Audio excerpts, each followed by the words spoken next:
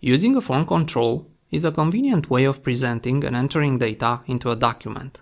This allows less technical users to interact with the content of a document without being intimidated by the XML structure.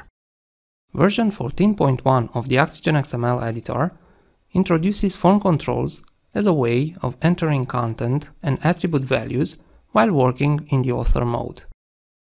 This demonstration is composed of two parts. The first one highlights the usage of form controls from a user's perspective, while the second part focuses on the technical details of customizing a document to use form controls. We'll start the demonstration with a document that uses this kind of form controls. It is provided as a sample document in the oXygen XML installation folder.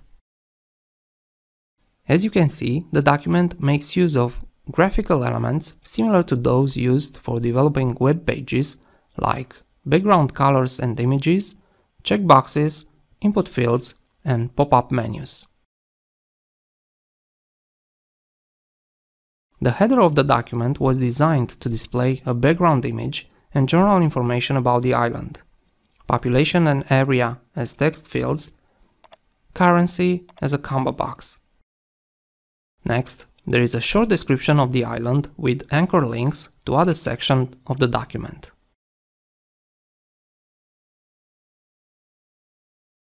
Further down, there is a monthly average temperature table that also uses combo boxes. Note that this time the values inside the combo boxes are editable. The sections that present the methods of arriving on the island use a combination of combo boxes, text fields, and single selection pop-up editors.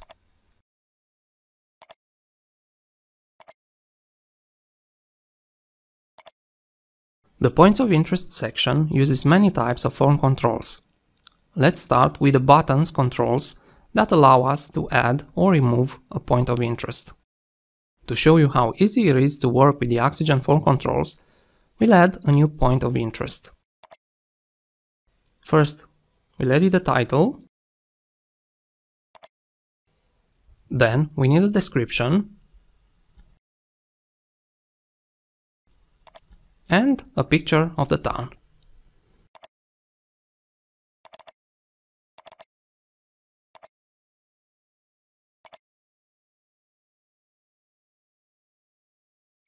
We now edit the caption element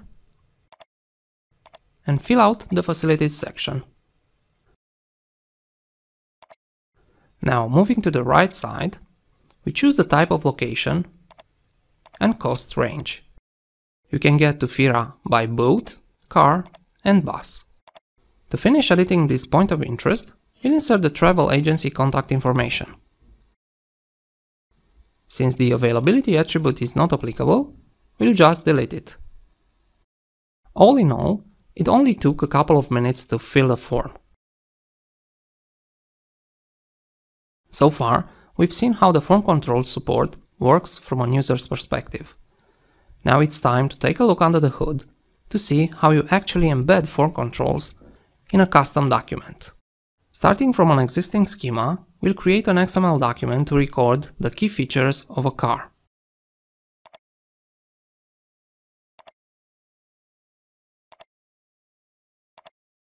As you can see, the features like engine type, transmission type, and traction control are all attributes of the configuration element. Each attribute is restricted to some predefined values. As engine types, we can choose from petrol, diesel, and hybrid. Transmission can be either automatic or manual, and the car can also have the traction control option installed. We'll create a new XML document and associate it our XML schema.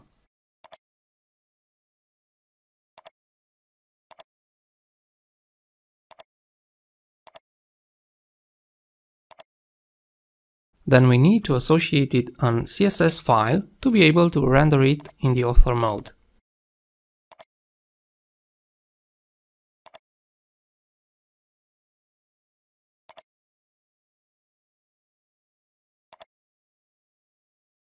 Currently, the only way to edit the attributes of configuration element is to work with the attributes view. Let's start adding form controls in the associated CSS file. All form controls are implemented in the oXyEditor function. Depending on the arguments passed to this function, oXygen renders a particular form control. For example, we'll add a form control to edit a transmission type attribute. The type argument tells the function to use a comma box, while the edit argument tells it to edit a value of transmission type attribute. Now we go back to the XML and we see the newly created comma box form control. The values in the comma box list are collected from the XML schema. After you input data into a form control, press Enter or click outside the edited area to merge the change with the content of your document. Only then the values set in the form control are synchronized with the values displayed in the attributes view. Now let's edit the traction control attribute. Because this attribute has two possible values, yes and no, provided by the XML schema, we can use a checkbox control. Going back to the XML document, we see the newly added checkbox form control. Now we add a single selection pop-up form control to edit the engine type attribute.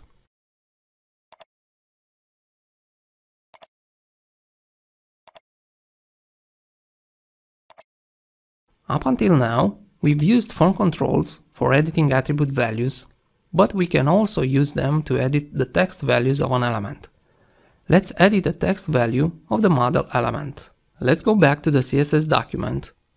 We add CSS rules to create an input text box for the model element content.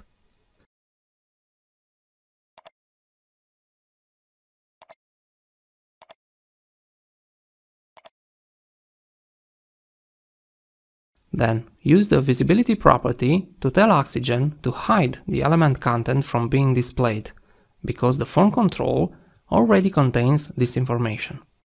Back to the XML to see the results. Now we'll rework the CSS to render the layout in a table-like format.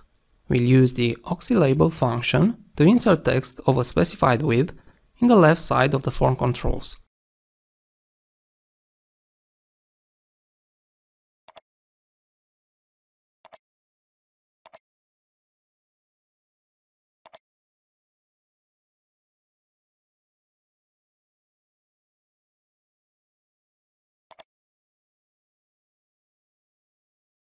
Back to the XML to see the results.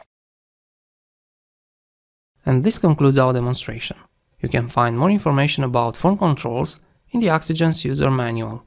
For more form control sample files, check the sample subfolder from the oXygen XML installation.